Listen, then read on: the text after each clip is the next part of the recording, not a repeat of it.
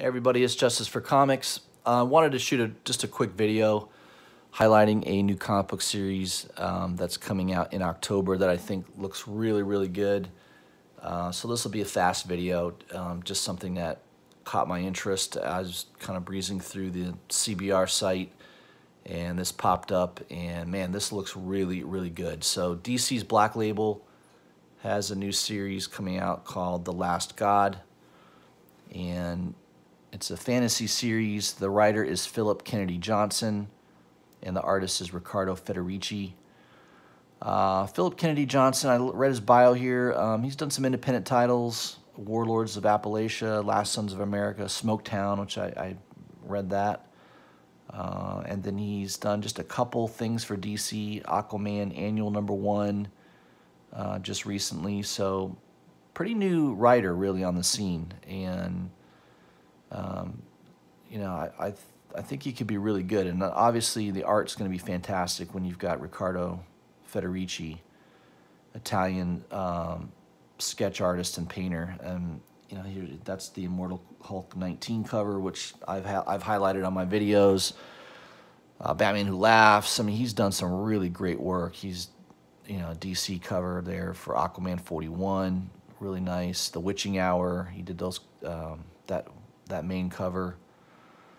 So his artwork is fantastic, Federici. I mean, he's another one of these Italian painters and artists that just does stunning work.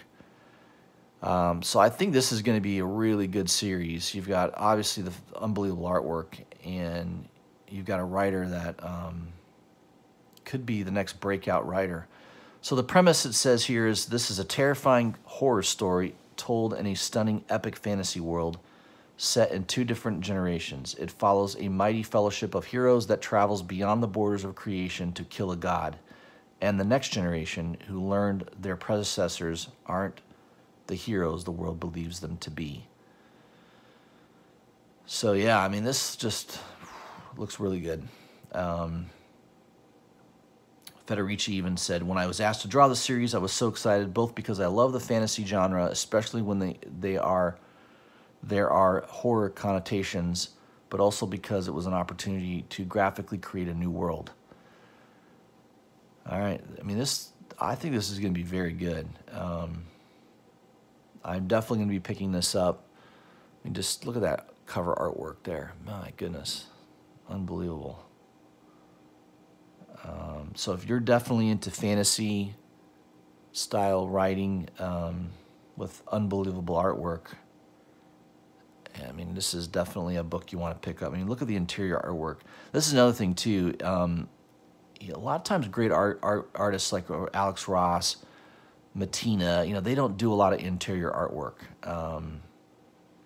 It's few and far between when they do it. Alex Ross early in his career did a lot of interior artwork, but these days, you know, he only does cover work, and I don't blame him. These guys make a lot of money just drawing covers. They don't really need to focus on doing storyboards and interior artwork at all. But man, this artwork is unbelievable. So I am definitely very interested in this series. DC Black Label, I mean, they're pumping out some good stuff. Batman Dan was awesome. The artwork in there was amazing. This just looks like another series that I think is going to do very, very well. So looks like it goes out October 30th. So this will be your October orders. Make sure you pre-order it. That's what I'm going to do. You get a little cheaper when you pre-order. I definitely think this will be something that will do very, very well. So that's it, guys. I just wanted to highlight that. I thought that was worthy of a video all by itself. I'm looking forward to it. If you haven't already, please subscribe to my channel. Hit the bell for notifications. Share my videos if you wouldn't mind, trying to grow my subscriber base. And please leave me a comment. I'd love to hear what you guys think of it. Do you think it looks cool?